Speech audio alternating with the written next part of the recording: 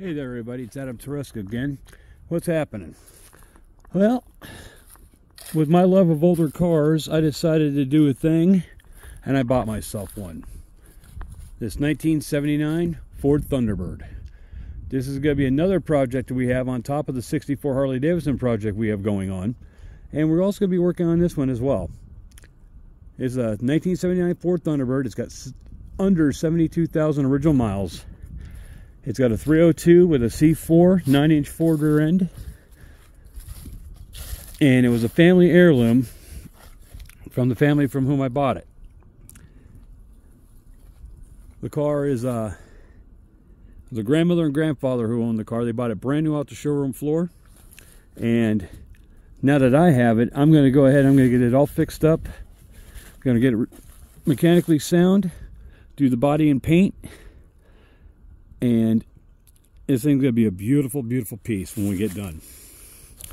I'll give you a shot of the interior of the car.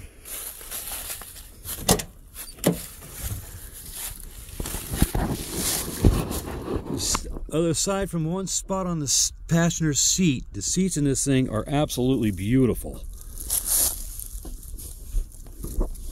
Let me get that. There we go. There's absolutely no damage to the interior in this car whatsoever.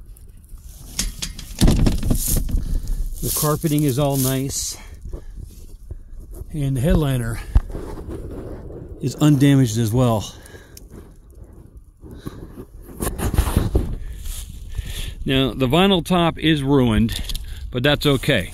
I'm going to take the vinyl top off it anyway and repaint it.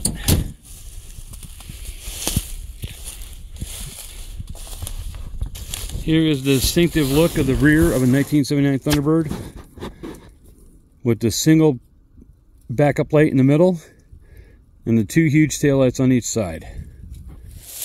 I absolutely love these cars, and this is going to be a fun project to put back on the street. And once I get done with her, we're going to go back to the family who we bought it from, and we're going to show them the car and let them see what we did with it. Now the air cleaner is in the trunk right now, but we're working on getting it to start up.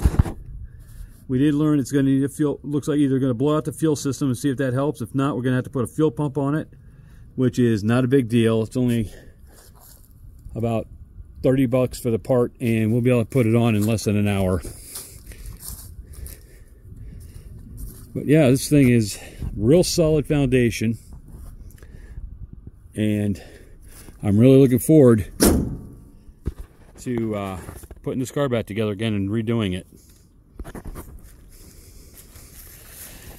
And as we put the car back together again, I will be doing videos on this, as I will be with the 1964 Harley Davidson Duoglide. So I wanted to give you a brief update what we got going on, get a quick video out here for you guys. Since I've been so busy with everything else going on in life, I just have not had a chance to do other stuff that I need to do and make more videos. So with that, we're gonna bid adieu for now, and we'll catch you in the next video. Have a great day, everybody.